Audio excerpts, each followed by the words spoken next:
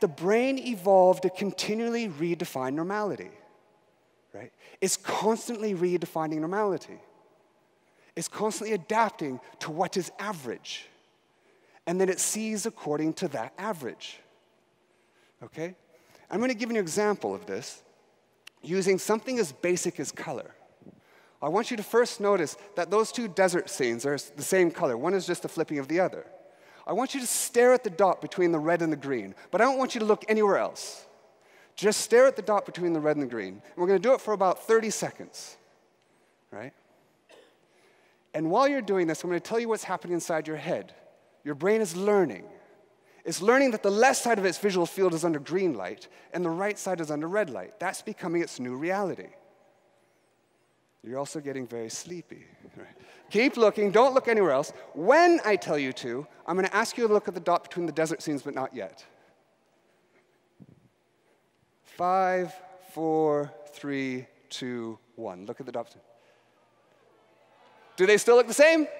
No, the one on the left will look reddish, the one on the right will look greenish, except for 7% of the men who are colorblind. You might not have known that, right?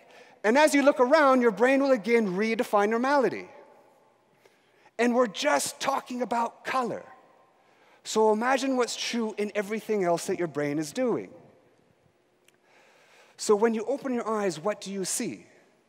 You don't see the world. The world exists. This is not postmodern relativism. There is a world. It's just that you don't see it. If a tree falls in the woods and no one's there to hear it, does it make a sound? No. It makes energy. But the sound is a construct of your brain. Nor do you see the data from the world because that would be meaningless, right? It could mean anything. Instead, you evolve to see something else. You evolve to see a meaning that is useful to see in the past. A behavioral value of the data based on your past interaction with the world. And not just your past interaction, the interaction of your family, of your culture, of your organization, of your evolutionary history. Most of your life happened without you even there, right? So what do I mean by seeing meaning? We're going to do a little test, okay? I want you to read what you see in the next few slides, okay? We're going to use this in the context of language, which we're familiar with seeing meaning. Okay, you ready? We're going to do it all together. 1, 2, 3. Very good. 1, 2, 3. Good. 1, 2, 3.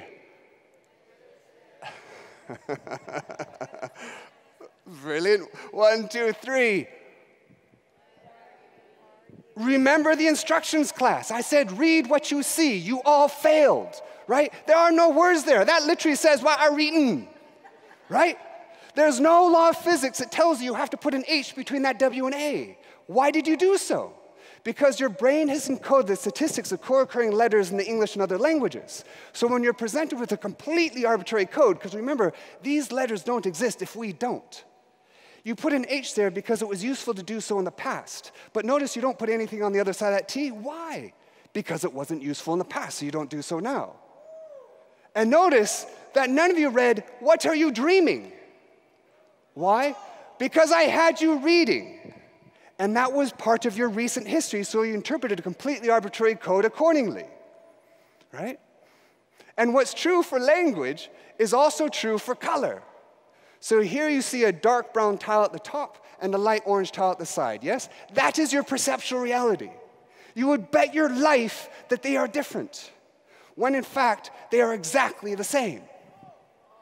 Nothing is changing on the screen, right? That's your perceptual reality, and that's your physical reality, right? You're seeing the meaning of the data, not the data.